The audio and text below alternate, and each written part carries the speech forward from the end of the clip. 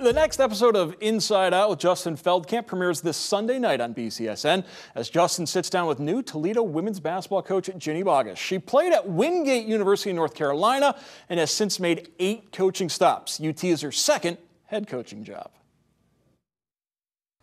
So you go from 2 wins to 14 wins to the NCAA tournament to a 20-win season in 3 years in Monmouth.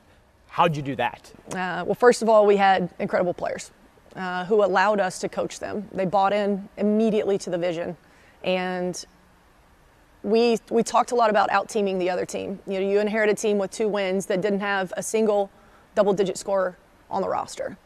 You know, there was probably a lack of confidence there early on, and so instead of me putting the ownership on the individuals, we really leaned into being the best team we could possibly be. You don't have to do it alone.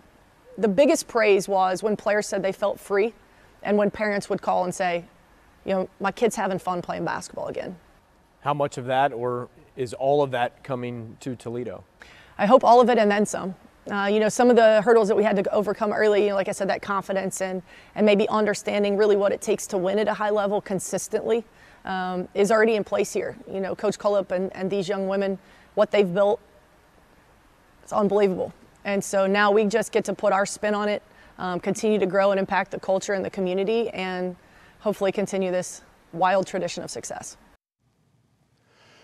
To see the entire interview, catch Sunday's episode on BCSN and the BCSN app at 8 o'clock.